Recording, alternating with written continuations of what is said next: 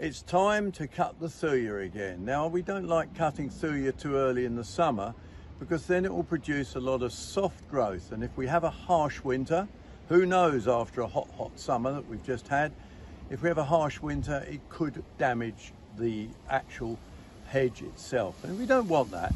So that's why we cut at this time of the year. So I'm going to continue along.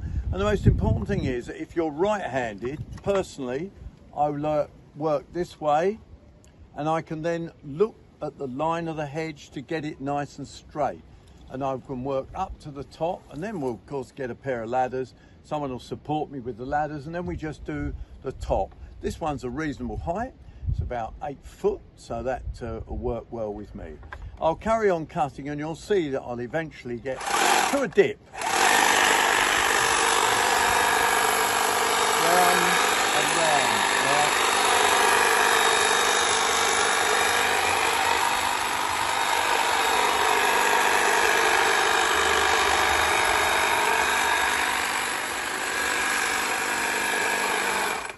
Now you'll see that if I've lined my cutters up here, there's nothing behind me. Look, nothing at all.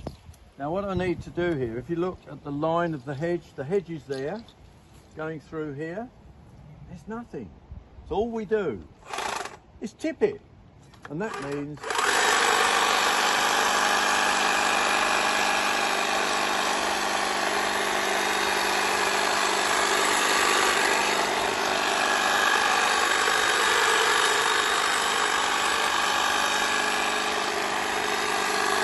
why do we tip it? We tip it so it branches. Every bit you cut, there's an example. You've cut that and it will branch there and there. And therefore the hedge will get thicker and thicker.